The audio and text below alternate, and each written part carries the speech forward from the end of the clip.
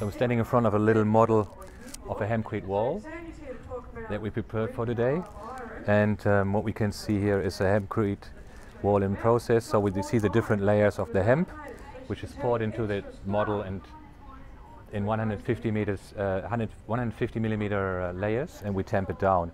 And that's how we build hemp walls. So there's a stick frame, we build the formwork, and then we mix the hemp. The hemp is basically only a binder, a lime, hemp, the hurt, water and sand.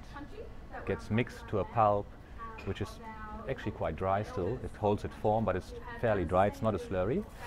And then we pour it in and tamp it down. And we found this building material because our vision is to build zero toxic building. There's no toxics in the house as well, in the build.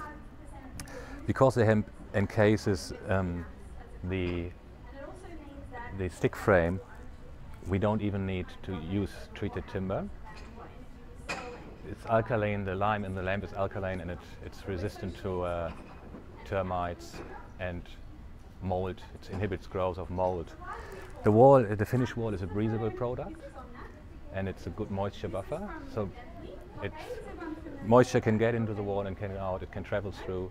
So it's really conductive for really good air quality in your home. It's a very good insulator as well. Very good insulator. So it keeps out the heat and it keeps out the cold. So it ticks a lot of boxes for us for building sustainably. Low energy. You don't need to use high energy to heat the house. And it's carbon negative. It grows. When it grows, it stores carbon, the hemp. And during the crystallization process of the walls, more carbon gets stored in the walls. Yes. So that's very briefly a few of the great advantages of building with hemp.